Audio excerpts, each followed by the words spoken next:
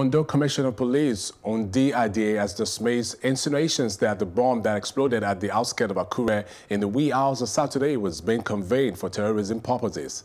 Adie said the explosion was an accident and that the bomb was acquired by a Quarry firm.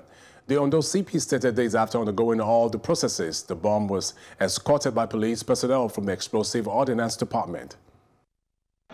This consignment was being duly escorted, but unfortunately, along the road here, the vehicle developed a fault. And when the driver noticed it, in fact, from the explanation of the escort commander, they had to try to move away from where there were houses so that they could park and see if they could put off the problem. That was when they immediately parked, and he came out and noticed that smoke was emitting from the engine. In his effort to put it off, to control it, was not possible, rather it was fire. Of course, they had to move away.